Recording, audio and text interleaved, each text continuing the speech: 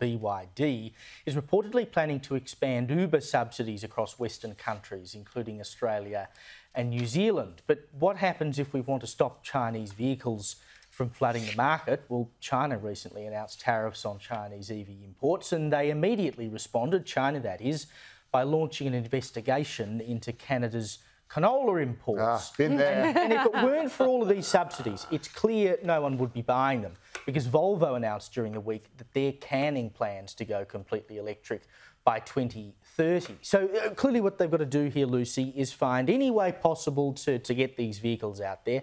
And much like we've seen before with solar panels, you get cheap Chinese crap that is manufactured and essentially dumped upon Western countries like Australia for dirt cheap because they just need to get it out of the Chinese market. And then in the end, we're stuck with all this terrible, bad for the environment. We've got to do something about it, but we've got millions and millions of the things. Yeah. Well, we're in a unique position in Australia because we don't actually manufacture the vehicles now. So if we were to introduce a tariff like what the USA and the EU have, it kind of wouldn't really make sense. But then you look at the other manufacturing parts that you also need to consider in all of this, like the batteries, the maintenance, the labour and all of that, that Australia will be looking to have a stranglehold on, right? But here's that word stranglehold that I'm using, where China have that, the CCP. What would it be if they weren't coming in and threatening some kind of trade war or an issue if we weren't subscribing to whatever it was that they were selling? So it's a really interesting situation, and we know that the Albanese government is always curtailing to China and that we'll not be in a real position to kind of have a position on this, really. So I find it quite fascinating and where this is all. I just want to know, the irony is that would you get rid of your Ford Falcon? Oh my God, is it 08? The Falcon is doing much better. There's another problem with the Falcon. No more German cockroaches? Apart from the no more German cockroaches, that has been done. Went to the electric sky. Alan, thank you very much.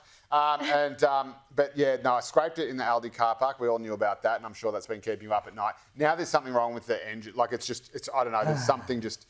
It's killing me. And so you're going to get a BYD? I would take a push bike at this point over the Falcon. But do you want a BYD? Do you want a BYD? Well, the irony here, of course, is that the argument for Australia introducing electric vehicle targets and emissions limits for other cars is that Australia was becoming a dumping ground for all the old gas-guzzling clunkers from Europe and the USA and other markets because they had tougher regulations than we do. So they were coming here. And now it appears that we're becoming a dumping ground for electric vehicles that they can't get rid of in other jurisdictions. Why don't we manufacture our own cars over here? Like, that's a genuine question. Well, we did do it until... It was so expensive.